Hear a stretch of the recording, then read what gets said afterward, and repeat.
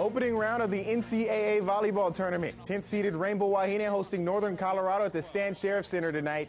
UH put the Bears into hibernation. Jane Croson throwing down one of her 11 kills. She was a spark early. First set 25-21, usual suspects. Emily Hartung and Chantil Satele, 8 and 7 kills respectively. 25-15 in the second. Then after a slow start, Kanani Danielson led the team with 16 kills and 12 digs.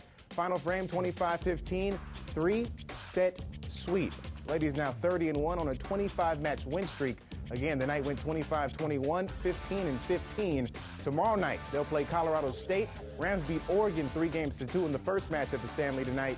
First serve for round 2 tomorrow night at 7.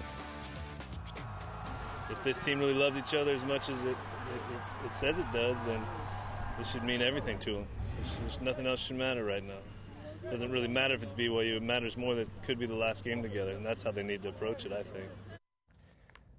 Wise words from offensive coordinator Nick Rolovich. It's do or die for the Warrior football team Saturday. And for added pressure, the game's on national TV in prime time on the mainland with a bowl bid in arm's reach. Doesn't seem to rattle Warriors sophomore quarterback David Graves, who's getting the start against rival BYU. I was the guy that wanted the ball in his hands every play to make the difference in the game.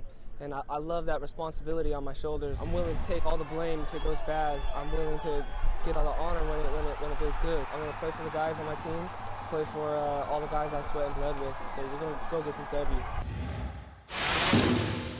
Kickoff just 2 days away. Warriors 8-point underdogs looking to solidify a spot in the postseason.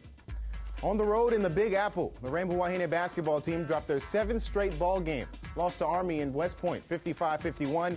UH now 1-7. Rainbow Wahine got 15 from Camila Jackson and Alyssa Campanero. Jackson added 11 rebounds. Ladies staying on the road. Next they'll play Columbia Saturday at 11 in the morning, Hawaii time.